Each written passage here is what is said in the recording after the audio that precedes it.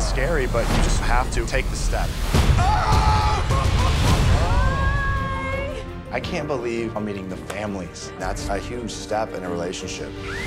I hope my family can see the person that I see and they can see how happy I am. I'm so excited for him to get to know where I came from. I told him I was falling in love with him.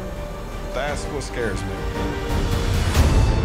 There are other people here, and I don't know where his relationship's at with the other three.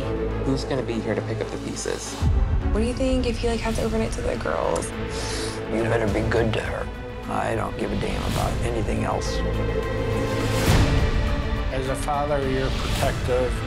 People always have to prove themselves to me.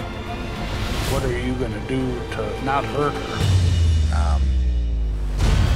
And then Oh my gosh. I can't shut down what my heart's telling me. You have everything that I've ever wanted.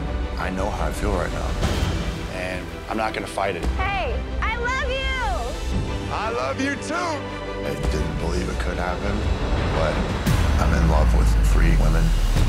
I was in love with her, and I am in love with each of you. And I also was intimate with both of you.